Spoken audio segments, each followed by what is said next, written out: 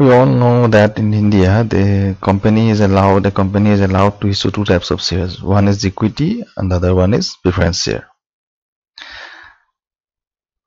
আমি জানো যে ইন্ডিয়াত এটা কোম্পানী দুটা টাইপৰ শ্বেয়াৰ ইস্যু কৰিব পাৰে এটা হৈ গ'ল যে ইকুইটি শ্বেয়াৰ আৰু এটা হৈ গ'ল আমাৰ প্ৰিফাৰেন্স শ্বেয়াৰ তো what is the main difference between equity share and preference share equity আৰু প্ৰিফাৰেন্স শ্বেয়াৰৰ মাজত মেইন ডিফাৰেন্সটো কি হয় equity shares are considered as the owners of the company whether preference shareholders are not considered as owners of the company they are more or less are like creditors of the company actually equity shareholders bilakok ami owner boli consider kora hoy kintu preference shareholders bilakok kintu hosa orthot ami owner boli consider nokoru the basic difference between the two types of shares is that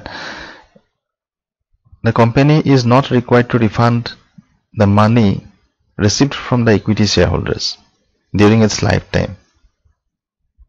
But in the case of preference shareholders, the company is bound to refund that amount to the respective shareholders. Whatever amount, whatever money the company has received while issuing the shares, that money the company is bound to refund within an agreed period of time. That agreed period of time will be decided at the time of issue.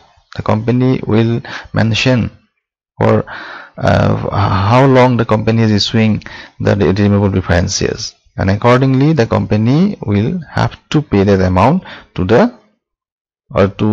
the company will have to refund that amount to the respective shareholders. So there are basically two types of shares, equity and preference, and out of that this is a preference shares amount is to be refunded by the company, and that part will be discussed in today's presentation, and this is covered under become second semester syllabus of corporate accounting, and this is in the first unit, and it is a very important part from the examination point of view. Hekane moi bhabisu tumalokor olop help hobo boli moi video to banaisu, and ha korisu tumalokor kiba eta olop holo upokar koribo pora jabo, benefit hobo, and যদি তোমালোকৰ কিবা doubt আৰু থাকে মানে এই প্ৰেজেন্টেচনৰ ওপৰত তেতিয়া তোমালোকে মোক কন্টাক্ট কৰিব পাৰিবা so now let us proceed. Now what is redeemable preference share? Redemption of preference shares. That is basic meaning. So redemption means nothing but to return, to refund. Redemption to belegera kiba term boli তোমালোকে নেপাইবা, it just means to refund. You borrow books from the library for 10 days or 15 days, whatever period is allowed by the library, and after that period is over or within that period you will have to return those books to the library, isn't it? That's the same situation with the redeemable preference shareholders. When the redeemable preference shares are issued, the company will receive some amount by selling the shares, but that amount the company cannot keep forever. The company will have to return that amount to the respective shareholders within an agreed period of time. যেতিয়া company এটাই ৰিডিমেবল preference share issue কৰে তেতিয়া হলে সেই share holder বিলাকৰ পৰা যেটো পইচা কোম্পানী পাব সেই পইচাটো কোম্পানীয়ে এটা টাইমৰ ভিতৰত নিৰ্দিষ্ট সময়ৰ ভিতৰত সেই পইচাটো ঘূৰাই দিব লাগিব. That is the redemption. That means to refund. The redemption of preference capital মানে কি হয়? Preference share মানে it is nothing but to refund the amount received from the preference shareholders. তাক ঘূৰাই দিব, যিবিলাকৰ পইচা লৈছিলে হেবিলাকৰ পইচাবোৰ ঘূৰাই দিব আৰু শ্বেয়াৰ বিলাক মানে আকৌ লৈ ল'ব company. That is the redemption. তো আমি redemption মানে বেলেগ একো নহয়, to refund. Then second point is that section 55 of the Companies Act contains the relevant conditions. So in India, as per Companies Act, while paying back amount to the preference shareholders, a company is required to follow certain formalities or to comply with certain conditions, and those conditions are laid down in section 55 of the Companies Act. So in India কি বুলি কৈছে যে যেতিয়া এটা কোম্পানীয়ে পইচাটো ঘূৰাই দিব ৰিডিমেবল প্ৰিফাৰেন্স শ্বেয়াৰ বিলাকক, সেই পইচাটো ঘূৰোৱাৰ আগতে কিছুমান কন্ডিশন ফুলফিল কৰিব লাগিব, আৰু সেই কন্ডিশন বিলাক ক'ত দিয়া আছে? Section 55 of the Companies Amendment Act 2013 ত দিয়া আছে. 2013 ৰ যেটো সেকশন 55 আছে সেই সেকশনটোতে এই কন্ডিশন বিলাক লে ডাউন কৰা আছে. ওকে, তো কোনটো সেকশনে ডিল কৰে? The section 55 of the Companies Act 2013 deals with the redeemable preference share provisions. Okay, then no company can issue irredeemable preference shares. No company can issue irredeemable preference shares. Please note this irredeemable word, because irredeemable means those shares for which the company is not required to refund the money. মানে যিবিলাক share কাৰণে কোম্পানীয়ে পইচা ঘূৰাই দিব নালাগে, মানে যেনেকৈ ইকুইটি শ্বেয়াৰবিলাক তেনেকুৱা হয়, ইকুইটি শ্বেয়াৰ পইচাটো ঘূৰাই দিব নালাগে, অলৰেডি মই মেনশ্যন কৰিছোঁ।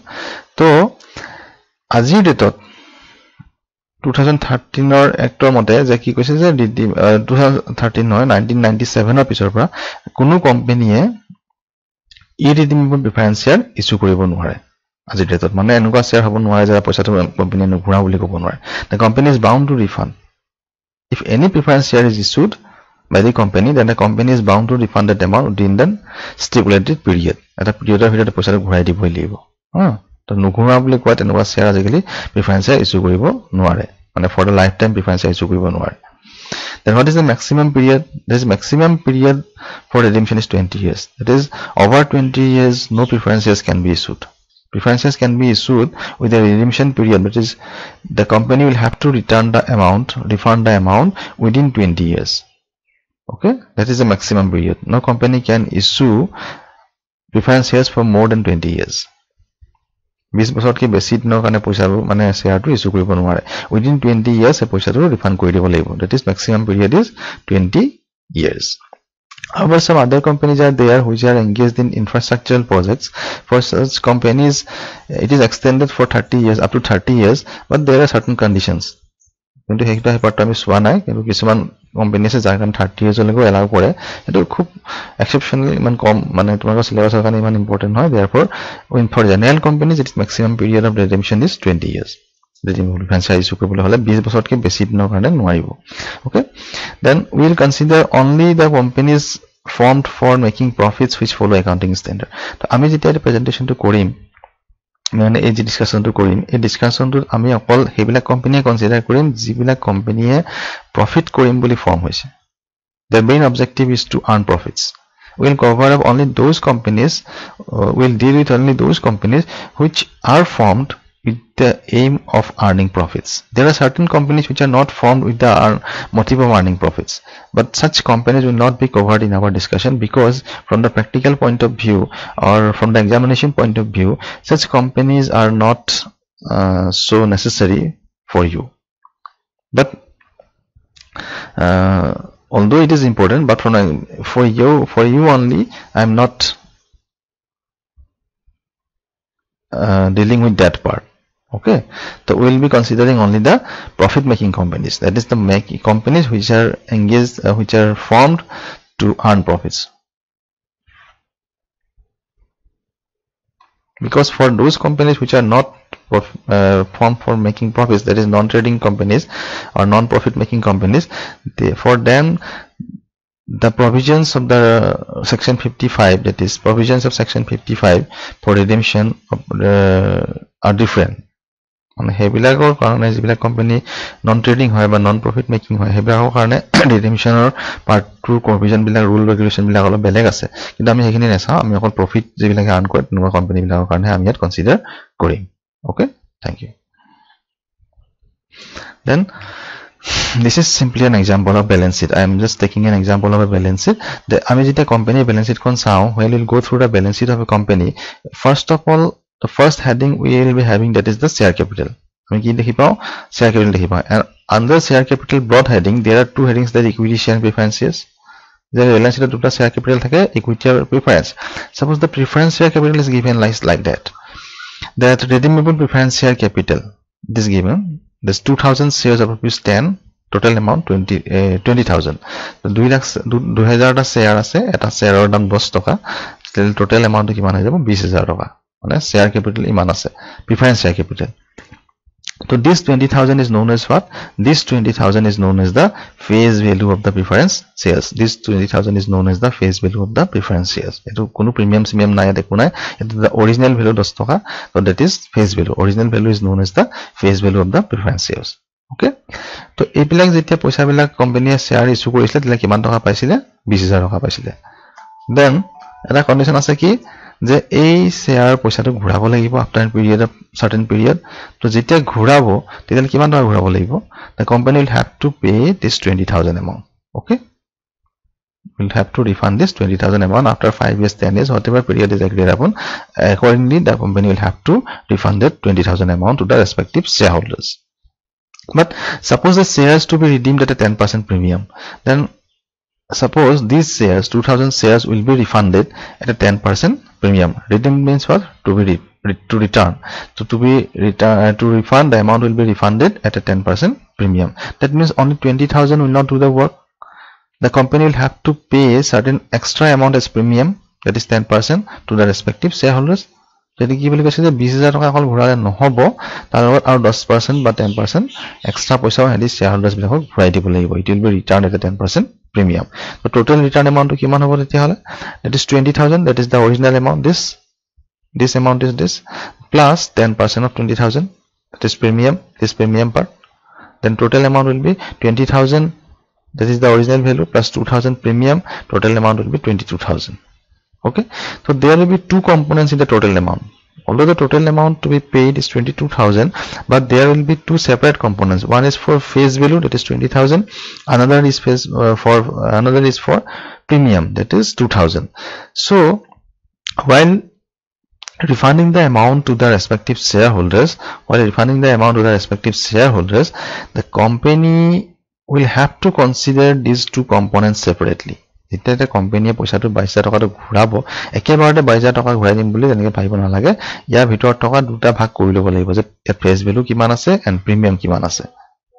Why it is important, I'll be discussing in the next point, but তোমাকে এটা কথা মন কৰি ল'ব যে যেতিয়া পেমেন্টটো কৰিব 22000 টকাটো আমি সদায় এটা দুটা পাৰ্টত ভাগ কৰিব লাগিব, এটা ফেচ ভ্যালু, এটা হৈছে premium. So what is the main importance of dividing these two parts? Because Companies Act has specified that from which sources face value can be paid and from which source this premium amount can be paid. From the same source, as a whole we cannot pay both the amounts, that is face value and premium. The Companies Act কৈছে যে এই face value to payment কৰিবৰ কাৰণে ক'ৰ পৰা পইচা উলিয়াব পাৰিব কোম্পানীয়ে, সেই সোৰ্সটো মেনশন কৰি দিছে বেলেগকে, আৰু প্ৰিমিয়াম এমাউন্ট টু পেমেন্ট কৰিবৰ কাৰণে ক'ৰ পৰা পইচা ল'ব পাৰিব হেতু বেলেগকে মেনশন কৰি দিছে। তো আমি একে জায়গাৰ পৰা দুটাকে পটককে লৈ পিনে পেমেন্ট কৰি দিব নোৱাৰো, মানে 22000 টকা আছে ক'ৰ পৰা পইচাটো ল'লে আৰু পেমেন্ট কৰি দিলে, that is not possible. Because for face value there are different sources and for premium amount payment there are different sources. Now for face value there are two sources, out of profit and new issue of shares. তো face value to payment কৰিবৰ কাৰণে কোম্পানীয়ে নিজৰ প্ৰফিটৰ পৰা payment কৰিব পাৰিব, মানে ৰিফান্ড ঘূৰাই দিব পাৰিব পইচাটো, অৰ নতুনকৈ শেয়াৰ ইস্যু কৰিবলৈ যদি পইচা গোটাই ল'ব পাৰে সেই পইচাটো ইউজ কৰিব পাৰিব। Okay, but for premium সিকিউৰিটিজ premium account, মানে যেটো আমি কোম্পানীজ বেলেন্স শিটৰ আমি যেটো এটা মানে আগৰ পৰা বেলেন্স শিটত যেটো থাকে সিকিউৰিটিজ প্ৰিমিয়াম বুলি সেই বস্তুটো ইউজ কৰিব পাৰিব।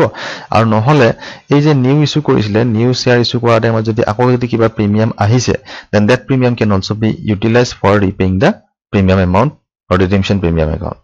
তো সিকিউৰিটিজ প্ৰিমিয়াম একাউণ্টত ওলটো আহিব যেটো অলৰেডি বেলেন্স শিটত আছে, আৰু যদি নতুন শেয়াৰ বা কিবা আহিছে সেই নিউ বেলেন্সটো ইয়াত আমি ইনক্লুড কৰিব পাৰিম। তো that is securities premium. Then out of profits, you see this out of profits part is here, and this same out of profits part is, option is also there in premium payment. তো out of profit to face value payment or কাৰণে use কৰিব, মানে profit part যেটো profit থাকে profit of payment কৰিম বুলি ক'লে face value payment কৰিব পাৰিব আৰু premium payment কৰিব পাৰিব। Therefore I'm just giving these arrow marks to identify that, and I'm just covering this with a shape, the same shape, that is out of profit is here, it is there, and it is also there in premium payment option also. তো আমি কি কলো face value পেমেন্টৰ কাৰণে দুটা option আছে, প্ৰফিটৰ পৰা কৰিব পাৰে নহলে নতুন শেয়াৰ ইস্যু কৰি পইচা গোটাব লাগিব। প্ৰিমিয়াম পেমেন্ট কৰিবৰ কাৰণে দুটা অপচন আছে, সিকিউৰিটিজ প্ৰিমিয়াম অল নিউ দুটা ইউজ কৰিব পাৰে আৰু নহলে আকৌ প্ৰফিটৰ পৰা ইউজ কৰিব পাৰিব। তো that is the basic meaning of this slide. মানে কি হলে আমি বেসিক তোমাক এটাই গম পাব লাগিব যে টোটাল এমাউন্ট যেটো ৰিফান্ড কৰিব লাগিব, that amount should be segregated into two parts, face value and premium. Then only we can decide from which sources these amounts can be paid. আমি এটো ক'ব নোৱাৰো যে নিউ শেয়াৰ ইস্যু কৰি পিনে সেই পইচাতে প্ৰিমিয়াম পেমেন্ট কৰি দিলে, that is not possible, because for premium payment only there is two sources can be utilized. Similarly for face value payment these sources can be utilized. আমি এই প্ৰিমিয়ামৰ amount two face value payment কৰিবৰ কাৰণে দি দিব নোৱাৰো, that is not possible because it is not allowed under the Companies Act. তো এই বস্তুটো মানে ক্লিয়াৰ কৰি চাই ল'ব যে কোনকিটা সোৰ্সৰ পৰা কোনটো বস্তু পেমেন্ট কৰিব পৰা যায়। Okay, Then now sources of fund for face value payment. The first option to আমি যেটো ইয়াৰ আগৰ স্লাইডত চাইছিলো, that is face value. তো আমি face value টো আগতে ডিসকাস কৰিম, face value এইটা অপশন, then premium ৰ এইটা অপশন ডিসকাস কৰিম. তো face value payment কৰিব কাৰণে দুটা অপশন আছে ন. That is sources of fund for face value payment. So there are two sources available. I already mentioned কৰিছিলো যে one is out of profits, profit পৰা কৰিব পাৰিব, and fresh issue of share কৰিব পাৰিব. তো কোম্পানী নিজৰ প্ৰফিটৰ পৰা যেটো অলৰেডি আছে সেই প্ৰফিট খিনি ইউজ কৰিব পাৰিব পইচা লবৰ কাৰণে, মানে সেই পেমেন্ট কৰি দিবৰ কাৰণে প্ৰিফাৰেন্স শেয়াৰহোল্ডাৰ্স বিলাকক. ওকে, আৰু যদি প্ৰফিটটো সাফিসিয়েন্ট নাথাকে, বলে প্ৰফিট ইমান টকা নাই, তেতিয়ালে ফ্ৰেছ ইস্যু অফ শেয়াৰ কৰিব পাৰিব.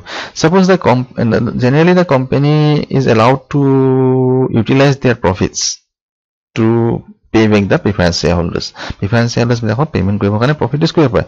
But if the profits are insufficient or profits are not sufficient to cover all the amount payable to the preference shareholders, then the company can also issue some new shares to gather some extra amount.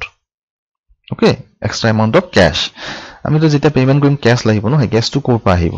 হেতুৱে companies একটে কৈছে যে profit খিনি যিখিনি companies already আছে সেই profit খিনি বা পইচাটো ল'ব পাৰে, নহলে নতুনকে শেয়াৰ ইস্যু কৰিব পাৰে.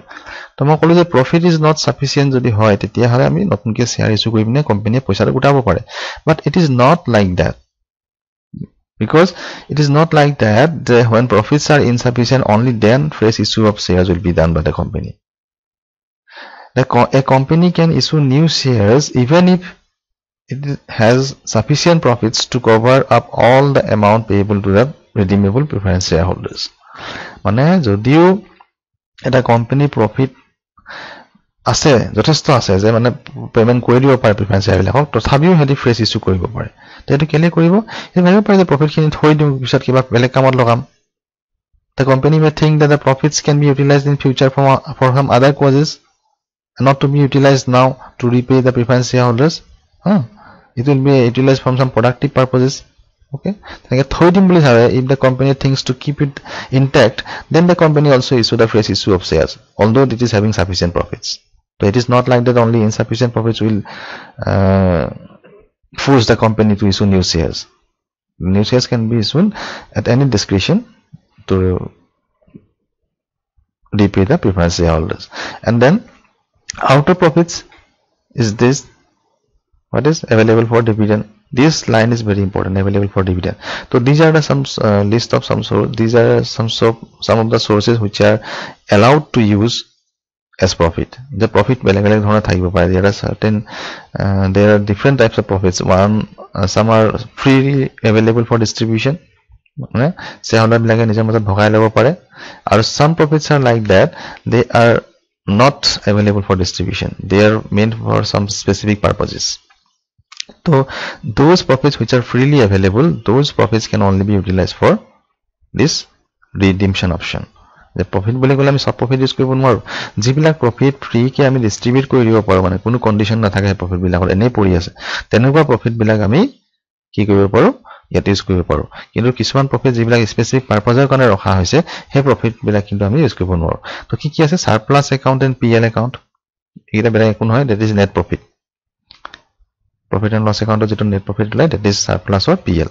Then PL appropriation account balance, যদি PL appropriation account যদি balance থাকি গৈছে, then can be utilized.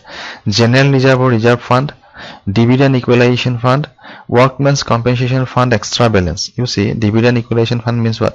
Dividend equalization fund means a fund is created by the company generally, because every year the company may not be in a position to earn the same amount of profit to declare the same amount of dividend every year. প্ৰত্যেক বছৰে এটা company এটা dividend দি থাকিব নোৱাৰিব পাৰে ন, কাৰণ প্ৰফিটটো হলে একেন থাকিব পাৰে. তো যোৱা বছৰ সাপোজ 10% ডিভিডেন্ড দিছিলে শ্বেয়াৰ হোল্ডাৰ্স বিলাকক, আৰু এই বছৰ প্ৰফিট নাই হোৱা, তো কোম্পানী কি কৰিব? এই বছৰ যদি 5% দিম বুলি কয়, ইকুইটি শ্বেয়াৰহোল্ডাৰ্স বিলাকে আপত্তি কৰিব নোৱাৰে. The equity shareholders cannot demand, but still they will not be satisfied, because in the last year 10% dividend was paid, and in this year 5% dividend will be paying by the company will be paying 5% dividend. So jobat ki komi gol, to tenikoa condition bilak ketiaba manage koribor karone a dividend equalization fund is created. Protek bossore ki kore company profitor pa olop part eta reserve banai kine thoi die, mane fund banai thoi die, ar juntu bossor jetia profit profit komi jay, tetia dividend to stable rakhibor karone the money is taken from this fund. Okay, this is dividend equalization fund. So this fund is distributable, therefore it can be used. Then workmen's compensation fund extra balance and accident fund extra balance means workmen's compensation fund is what? That is when laborers are working in a factory or one an organization, then there may be some chances that some may die due to accident, or some may die due to some other any other cause during the duty hours. Then the company will have to compensate the family members. কেতিয়াবা কোনোবা মানুহ মৰি যাব পাৰে, labour বা workmen মৰি যাব পাৰে, কাম কৰি থকা ষ্টাফ মৰি যাব পাৰে, কিবা হৈ যাব পাৰে, এক্সিডেণ্ট হৈ যাব পাৰে, then the company will have to compensate. company হে পইচাটো দিব লাগিব ফেমিলি মেম্বাৰ বিলাকক, সেই মানুহটো। তো সেই কম্পেনচেশ্যনৰ কাৰণে এটা ফাণ্ড বনাই থয়। Then the company generally creates a fund for managing such compensations even if such situation arises in future. তো সেই যিবিলাক কম্পেনচেশ্যন কৰিবৰ কাৰণে ফাণ্ড বনাই থয়, সেই ফাণ্ডটো গোটেইটো ইউজ কৰিব নোৱাৰে। The whole fund cannot be utilized for redemption purposes, but if any extra balance is there, that is, suppose the compensation to be paid is 10,000 and there is a balance in the fund is of 20,000, then there is 10,000 extra balance. That extra balance can be used. Similarly, accident fund extra balance can also be used. That is also meant for workmen, that is staffs working or laborers working in the organization. If there somehow they face an accident, then for their medical treatment or hospital etc., the fund is created to meet the expenses by the company, and that is accident fund. And if there also, if any extra balance is there, that can be utilized. Okay, but not to be used. This is very important. These funds cannot be used for repaying the redeemable preference shares. What are those? That is the existing security premium account. That is the old balance sheet. Old balance in the balance sheet, whatever amount or in the securities premium account is there, that cannot be utilized for what? Face value payment. Remember, very important, this point is this face value payment. This securities premium account or balance can be utilized for premium payment only, not for face value payment. I have already cited in earlier example, this 20,000 was face value, 2,000 was premium. So this securities premium, we are just considering in this slide about the 20,000 part. Okay, the 20,000 can be managed from these sources and not from these sources. If out of profits the company decided to pay, profit use কৰি যদি pay কৰিম বুলি ভাবে 20,000 টকাটো, তেতিয়াহলে এইটা source পৰা ল'ব পাৰিব। কিন্তু এইটা সোৰ্স আমি ল'ব মানে কোনো কোম্পানী ল'ব নোৱাৰে।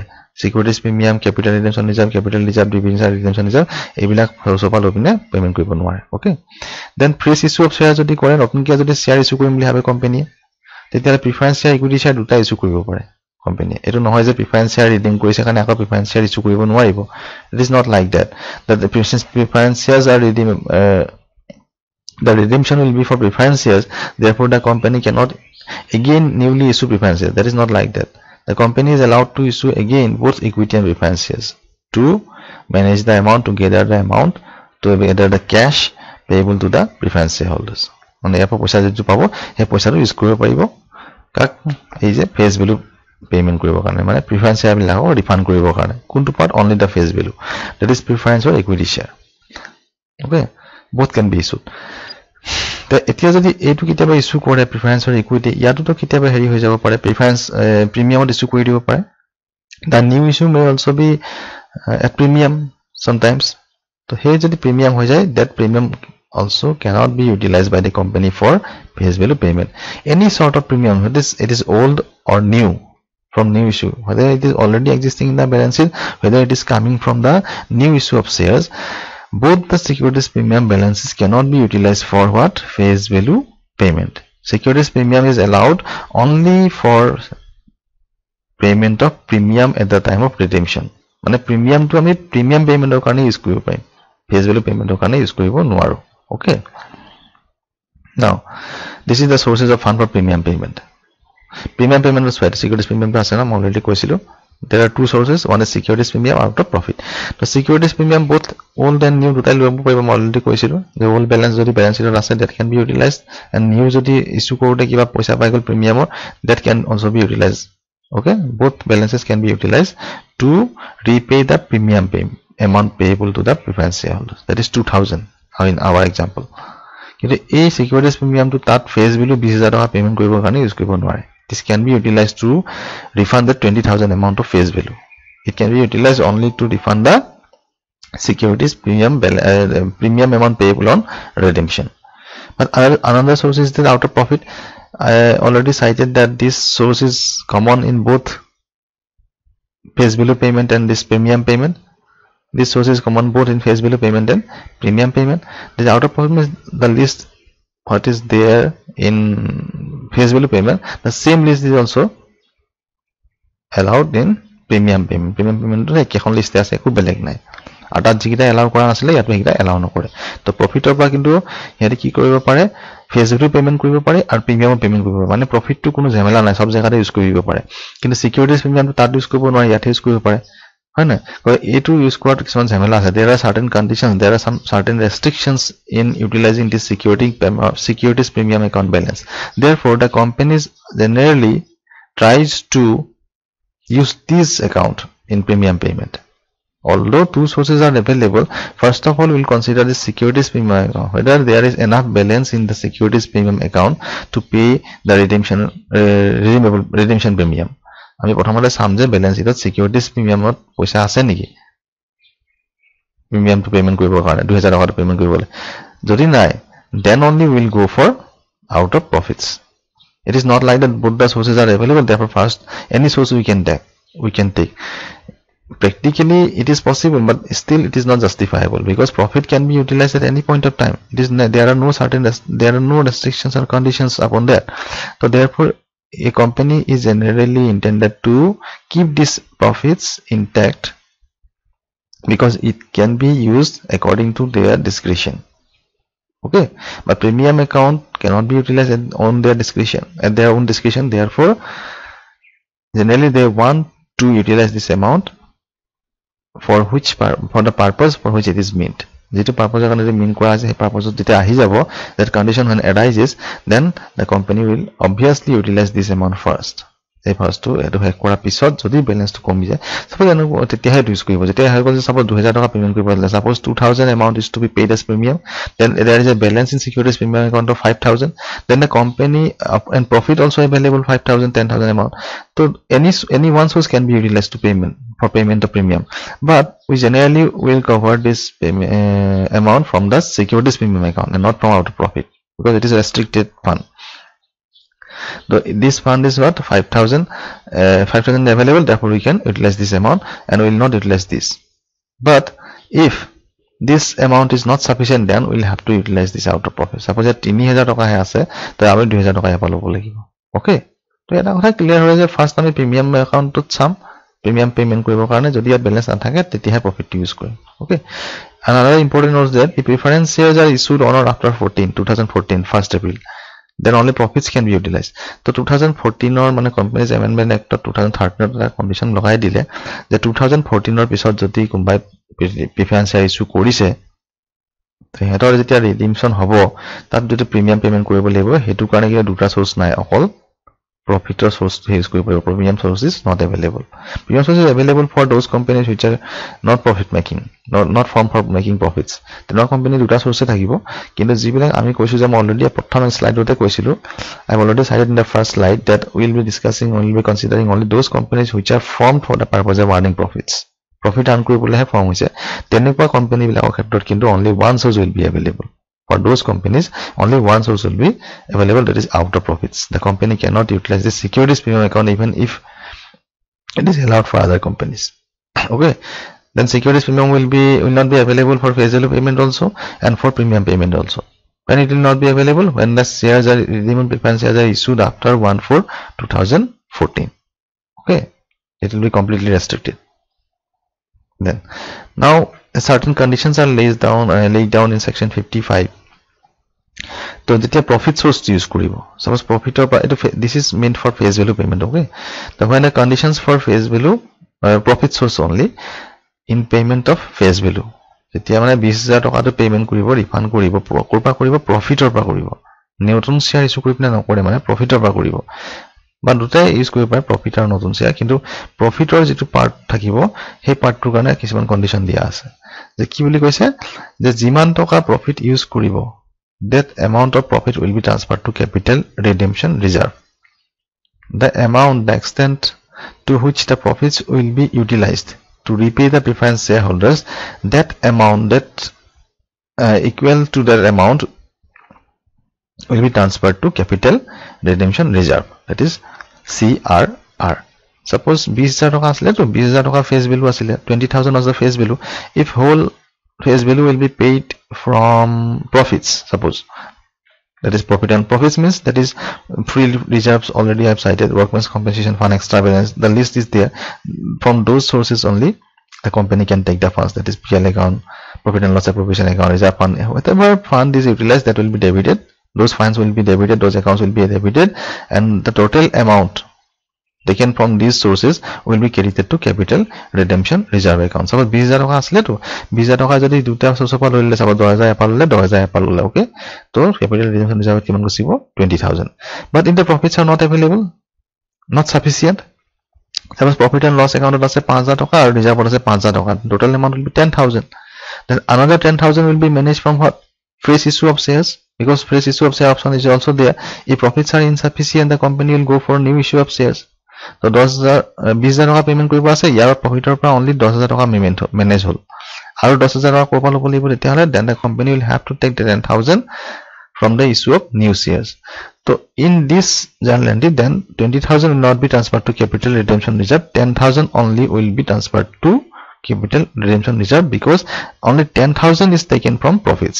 Whatever amount is taken from profits to pay the face value, that amount will be transferred to capital redemption reserve and not the total amount.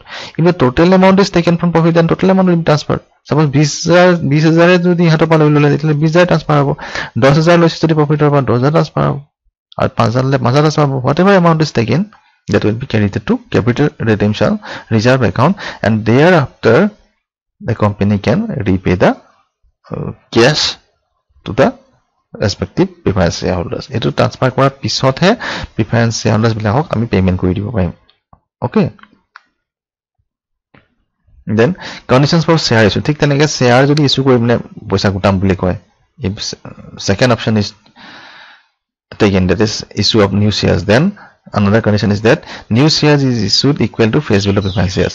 তো ইয়াত বেলেগ একো নাই, এটা সিম্পল কথা মই কৈছো যে 20,000 টকা আমাক কন্ডিশন লাগিছিলে ফেস ভ্যালুৰ কাৰণে ঘূৰাবৰ কাৰণে, তো 20,000 টকাৰ লগত 2,000 টকা প্ৰিমিয়ামো আছিলে ন, টোটাল 22,000 টকা ঘূৰাব আছে, কিন্তু শ্বেয়াৰ ইস্যু কৰিব পাৰিব অকল 20,000 টকাৰ কাৰণে, সেই 2,000 টকা প্ৰিমিয়ামটো মেনেজ কৰিবৰ কাৰণে শ্বেয়াৰ ইস্যু কৰি পিনে আনিব নোৱাৰে, মানে শ্বেয়াৰ ইস্যু ফেস ভ্যালু পৰা আনিব নোৱাৰে মানে. সাপোজ 2,000 টা শ্বেয়াৰ ইস্যু কৰিলে 10 টকাকে, suppose 2,000 shares are newly issued of ₹10, then what amount will come to the company? What amount the company will receive, that is 2,000 into 10, 20,000. So this 20,000 will cover the face value part.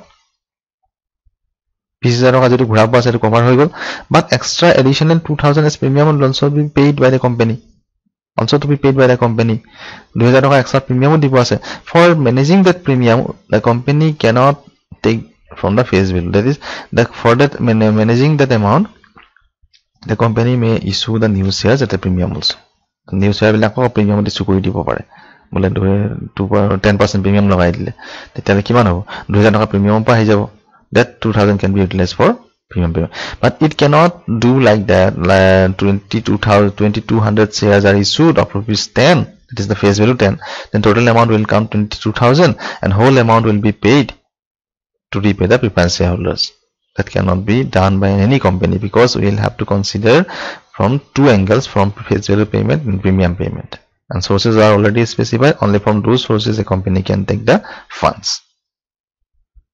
Okay, this is the condition for share issue. Share issue কৰিলে কি হ'ব লাগিব, যেটো face value আছিল redeemable preference share বিলাকৰ হিমানখিনিয়া share issue কৰিব পাৰিব, তাতকৈ বেছি share issue কৰিব নোৱাৰে, যদি তাতকৈ বেছি পইচা লাগে প্ৰিমিয়াম কৰিব পাৰিব.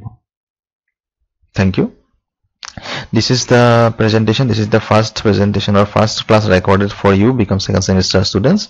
আৰু তোমালোকৰ কাৰণে প্ৰথম এটো ক্লাস বনাইছো, আৰু this is the theoretical part also, and some practical parts also are also there in this presentation, because to successfully solve a practical problem we must have knowledge of theory also. Theory যদি নাজানা তেতিয়ালে practical solve কৰিব নোৱাৰা. Memorizing or by heart কৰি পিনে কোনো practical আমি solve কৰিব নোৱাৰো. rules regulation বিলাক আমি by heart কৰি দিও, memorize কৰি দিও, আৰু আমি solve কৰিব পাৰিম, success হৈ যাম, তেনেকৈ নহয়. Basic concepts must be clear, then only you will score in the exams. যদি কিবা নতুন পইণ্ট এক্সামত আহি যায়, তোমাৰ যদি বেসিক খিনি ক্লিয়াৰ নাথাকে, then you will be it will not be possible to solve that problem. You will be in a dilemma. তুমি এটা মাজত ফসি যাবা যে কি কৰিলে ভালো কিনো. Therefore you must be very clear. And therefore I have just tried in a very nutshell to cover up all the important points which are necessary for solving practical problems. And still I think there may be some doubts. If there is any doubt in your mind, then you can, without any hesitation, you can contact me over phone, over WhatsApp, or over any other mode, that is Google Classroom or extra any mode if it's possible. And তোমালোকে যদি কিবা problem থাকা মোক সুধিবা আৰু theory পাৰ্টটো please go through these slides very carefully, you just watch this presentation 2-3 times. If you are not clear, again you watch for one more time, then only you will be able to solve the practical problems in the exams solve korle uju baba, but otherwise it will be difficult. It must be very clear. Then thank you.